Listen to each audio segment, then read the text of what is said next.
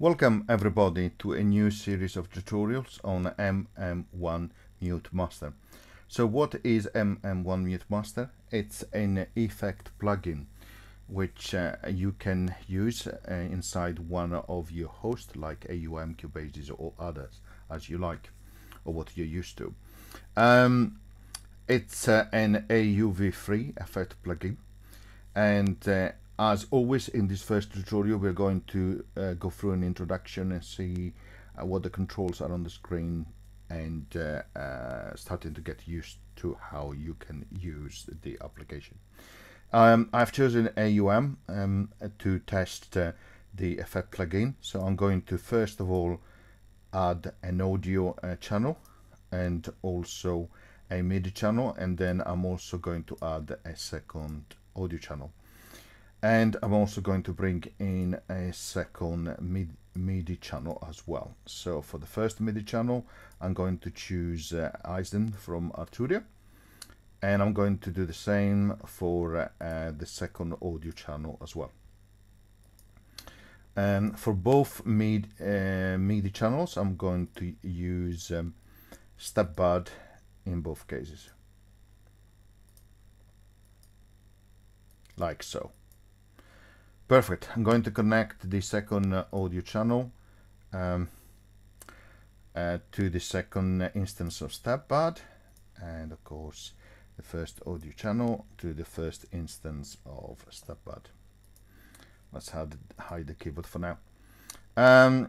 Let's open step-bud. The first instance, the note is C, C3, that's fine. We'll leave it like that. The second one, let's change that to something like G3 to create a bit of harmony.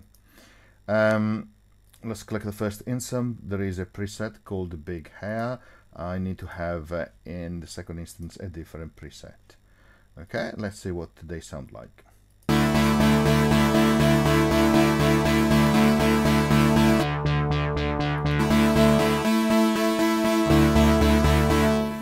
Okay, perfect. There are two different instruments in each of the different channels driven by two instances of step-buds. That's good enough. And the reason I wanted two audio channels and two different instances with two different presets is that the MuteMaster, as the name says, it will help you to create mixes muting on and off different channels, and which you will see as we go through the tutorial. So let's add the MM-1 as an effect AUV3. So we type MM and we'll bring it up. Here we go. And we do the same on the second instance. Scroll down, click on the search, MM, we'll find the MM-1 MuteMaster, click on it. Now the first thing to know is that although they are different instances, they actually have underneath a shared system, so that they share the same configuration, or they share the same state between the two different instances. So let's open one and see what that looks like. So this is in the interface. So let's go through the controls. So here is where you select the channel. So let's the channel for the instance. So in this case, let's set it for channel number 1. Here's where you select if you want fade in and what level of fade ins you want within muting between a pattern to another. I have to say it is a 6-channel mixer, and it has 8 patterns. Okay, and here's where you choose the active pattern. Here's the source that is triggering the patterns. Okay, moving from one pattern to the other. This is the direction of the pattern. Okay, and in terms of source, you can see that you can select manual, sequencer, division, probability, or by key. As I said, you have a pattern direction, so forward, backwards, like a ping pong effect, backward and forward and random. Here is where you choose the last pattern that needs to be played from 1 to 8, and this here is where you select this sequencer division, which ultimately dictate how fast it moves between the different patterns and steps. Here you have two sections, and let's maximize it a little bit more so you see a little bit better.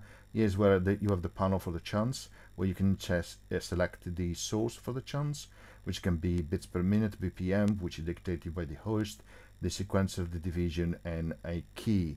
as well. And here you have a dial for probability of muting or not. And similarly on the right hand side you have something for division. So and here you have the trigger, which can be the same as similar to what you had here. So bits per minute sequence and bar probability, no of course division, because after all this is the source for division. Or key, an external key, for example from a MIDI keyboard or controller, and here you have the divisions, so how many triggers you need to have from the source before it moves to the next button in terms of division. Here you have the channels, which you select between 1 to 6. Another button here you have the triggers 1 to 8, which will work in order to provide a trigger to the sequencer. You see these later on in another tutorial. So let's give it a quick go. So let's set active pattern 1, enable channel number 1, active pattern number 2, enable channel number 2. Let's move back to channel number 1. Let's select the source of the pattern to division, and then let's set the last pattern to be number 2. Let's move the dial here up for the division up to 2, and let's click play.